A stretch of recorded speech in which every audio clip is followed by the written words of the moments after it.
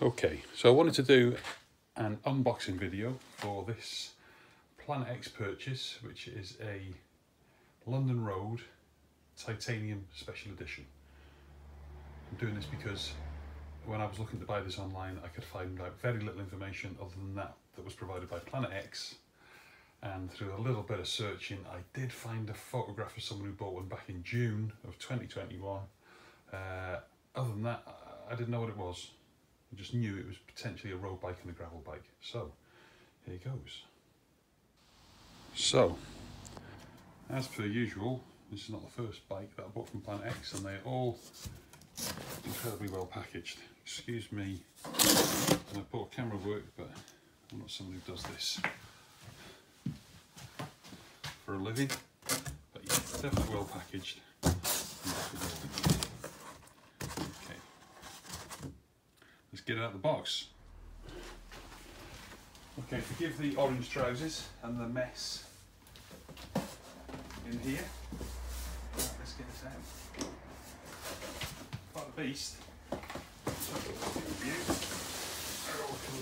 In one hit in the box. And there we go. Standing up quite nice. Give me a minute, we get rid of the box and we can start to build it up.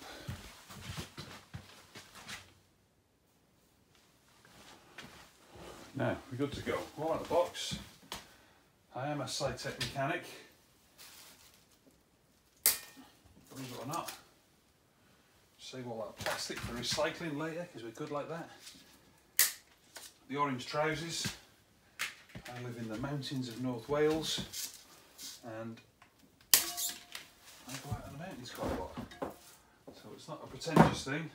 I actually use these orange trousers.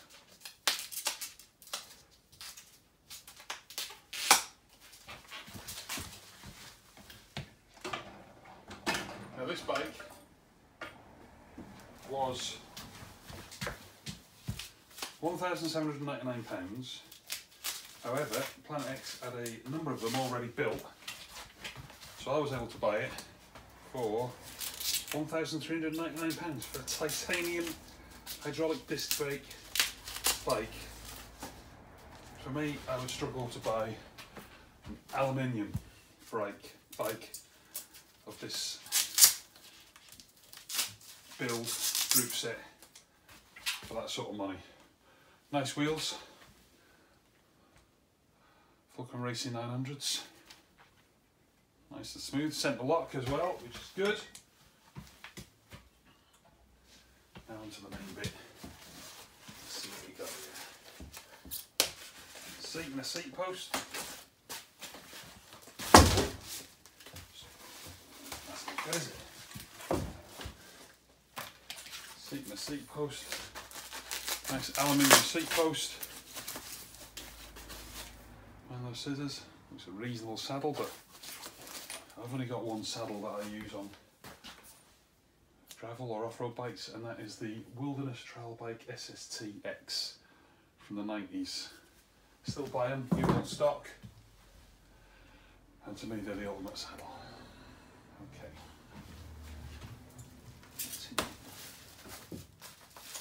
You might find other saddles better, but personal choice at the end of the day, aren't they? Right, it's the handlebars. What I'm going to do is get all this crap off and then we'll pick it up from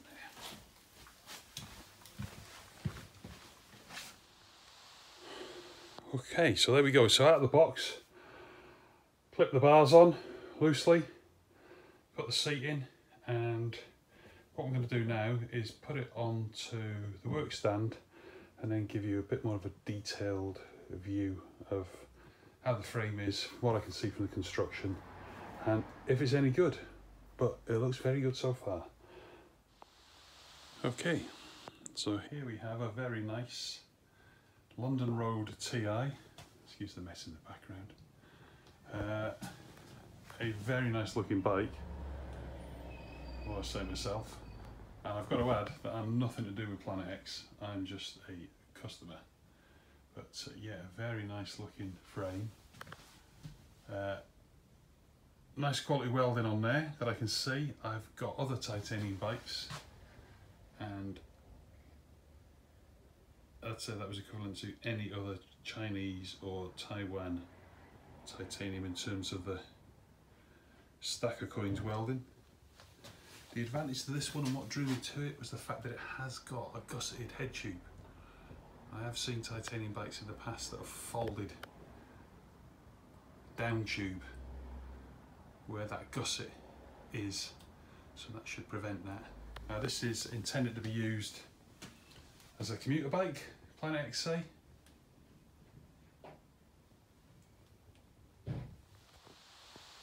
Sorry about that, little interruption with the postman. Now, Planet XC, this is the London Road commuter, blah blah blah type bike. I bought it for a winter bike because I can put mudguards on it, and also I will put wider tyres on it, and I can use it on some of the gravel trails here. Now, I've already got a gravel bike, or two maybe, and I've got this theory that if you've got to put tyres wider than 38mm knobblies, gravel tyres on your bike, then you should really be riding a cross-country mountain bike. That sounds very controversial, doesn't it? But that's just my view. I'm sure you've got your own. And from what I can see here with this bike, it does have some reasonable tyre clearance. So these are 32mm tyres on there now. I reckon I can comfortably get a 38mm tyre on that with a bit of a tread pattern to it. Very nice. Right, we shall run down all the components now. Okay, we'll run through the components that are on this bike. I've just moved it around on the stand, as you can probably see. I've got to say it was a lot lighter than I thought it would be. It's described as a 10.1 kilo bike, which is a bit of a bruiser. I've got a cross-country mountain bike that weighs less than that, but it didn't feel that heavy, I've got to be honest. So, walking through it, SRAM Rival, focus, SRAM Rival hydraulic brakes, full Monty brakes. If I want to buy those at the minute, I've got to pay about £250 per lever and caliper, so that's quite a good value. SRAM rotors, through axles, and these Fulcrum wheels. I do love Fulcrum wheels, always have done. But then again, I love Campagnola stuff as well, so there you go. Fulcrum Racing 900, Panaracer Tour tyres, whatever, they'll be coming off. Nice carbon fork, don't know if it's a full carbon fork or just with a steerer. Got the for the mudguard, because this will be having mudguards on it. Straight head tube, which is quite nice. Not sure I like the shaped head tube in a titanium bike. Planet XC Selkoff, their own stuff, bars and stem, they look alright. On this build, they don't come with the gravel bar type bikes, but I'm not bothered about that. Seat post and stem, very, very boring. Lovely frame though. Just the two bottle bosses. Down tube and seat tube. The SRAM Rival 42 chain set. This does take a BSA bottom bracket as well, which is good news. Bog standard chain, proper through axles. I did notice on excuse me, the Planet X Tempest V3 kind of had a bit of a pseudo through axle on it, which I'm never keen on because these things do take a lot of abuse. On titanium bikes, the metal is so hard in them. When you bond alloy or screw alloy, I don't know, I just don't like it. They can slip. I've had slippage on dropouts on bikes before. Van Nicholas, take note. But yeah, it looks good. Looks very, very good, that. Now then, interesting point here. Planet X was shipping bikes with the what's the word? Those little C-clips, and it would appear they've got the memo, and everything now is very small cable tied on there for robustness. So that's good. Mudguard mounts on the back. It's an 1142 bog standard SRAM cassette. Nice SRAM rival gear on it. Excuse me if it's not in focus, but it's this ain't my thing videoing. But yeah, it looks really nice. It really does look like a nice quality frame that'll stand up to some abuse. It's got that nice titanium lustrous colour to it as well. I'll show you those welds better if I can. If I was watching this YouTube video, I'd be complaining. But all the views that I expressed there are all my own. I know everyone's got their own different things. That's part of the love of cycling, isn't it? That you can argue about what's better and what's not. But yes, a very impressive bike. Just going to check the build quality now, which so far again seems very good, and how it's set up if you were just buying this as a customer and you were getting it ready to ride. So let's see what that's like. So everything's set up very well indeed. You've got that classic SRAM double tap. I'm not the biggest fan of it, but it does the job and it's quite positive. I'm sure someone said something about stretch on the cable, but whatever.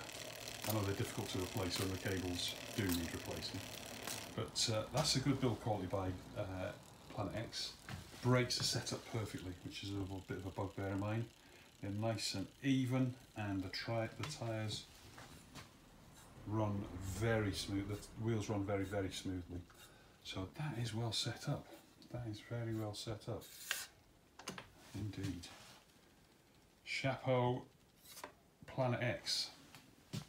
Now, if you'd bought this straight out of the box, so if you bought this straight to ride straight away, then I think you'd be up and running very, very quickly. But what I'm going to do now with this bike is take it to bits and rebuild it to my standards with some very good quality grease, some very good quality anti-seize, and every component will be checked and double checked before I ride it in the mountains and hammer the living daylights out of it 70 miles away from where I live, because you've got to be able to rely on your bike. Okay, well I hope this has been some use to you in terms of looking at one and buying one. I feel the London Road has been a bit of a hidden gem and a bit of a missed opportunity, because everybody raves about the Tempest. I don't dispute the Tempest is a fantastic bike, but inside's large. That is currently sold out on Planet X's website. And for me, the geometry wasn't a million miles off on this. If anything, it was a little bit more upright, a little bit more road bike. And as I say, you know, if I'm attacking hard trails, I'm going to be on a cross-country mountain bike. Simple as that. But I hope that's of some use to you. I wish someone had done this when I was looking to buy it. So if the video's crap, I apologise. There ain't no liking or subscribing here, because I probably won't do any more of these unless people ask for a first ride one, or first impressions, or all that kind of stuff. But yeah, Planet X London Road Titanium Special Edition, 1,399, delivered in less than 24 hours. It's got to be the steal of the century, hasn't it? I don't see anything better than that. Thanks for watching.